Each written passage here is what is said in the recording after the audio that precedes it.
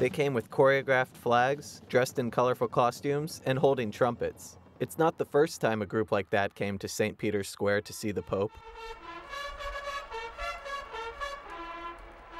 The group visited from the Italian city of Cori. They came to the Pope's general audience on Wednesday to celebrate a very special occasion.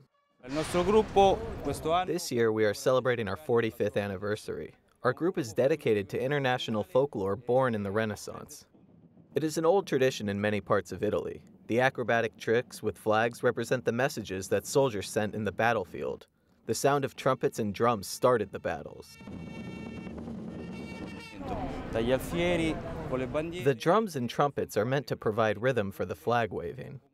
The group's members love popular folklore and travel throughout Italy, filling the streets with color.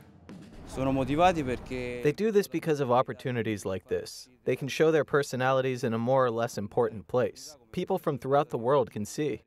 Indeed, the group showed thousands of pilgrims in St. Peter's Square a vibrant Italian tradition filled with music and color.